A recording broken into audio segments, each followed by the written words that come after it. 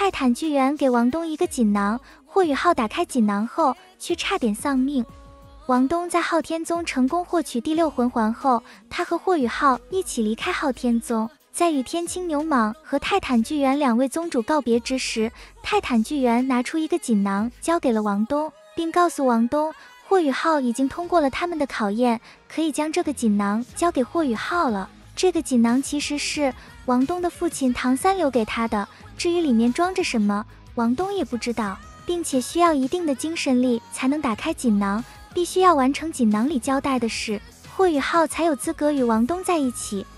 只不过现在的霍雨浩还不知道王冬的身份其实是女孩，所以王冬也没有机会将锦囊交给霍雨浩。等霍雨浩从日月帝国返回史莱克学院后，与女装的王冬儿相认后，王冬儿才将锦囊交给了霍雨浩。只是他万万没想到，正是这个锦囊差点就让霍雨浩丧命。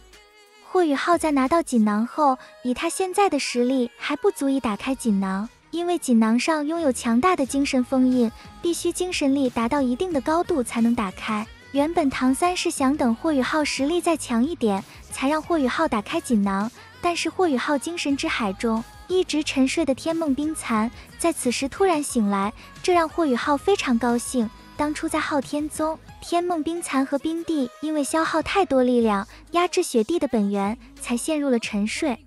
在天梦冰蚕醒来后，他就发现霍雨浩身上有别人的精神印记，就在王冬送的这个锦囊上面。虽然霍雨浩现在的精神力还不足以打开锦囊，但是天梦冰蚕的精神力极为庞大，在天梦冰蚕的帮助下，霍雨浩提前打开了锦囊。打开锦囊后，霍雨浩看到里面有一封信，信上说王冬先天不足，在3岁时就提前觉醒了武魂，而且还是2个武魂，这让他原本就先天不足的身体难以承受。他的父亲为了保护王冬儿，在王冬儿体内设下封印，但是这道封印只能让王冬儿的生命维持到20岁。如果没有在20岁前解决王冬儿身上的暗疾，那么王冬儿将会在20岁之时暴毙。在得知这个消息后，霍雨浩如同遭受雷击，王冬儿马上就到18岁了，他的生命就只剩2年时间，这让霍雨浩心痛不已。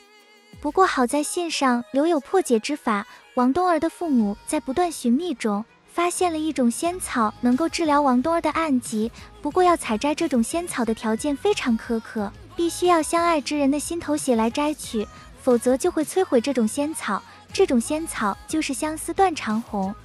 生长在落日森林的冰火两仪眼中。霍雨浩正是为了采摘这株仙草相思断肠红，差点就殒命于此。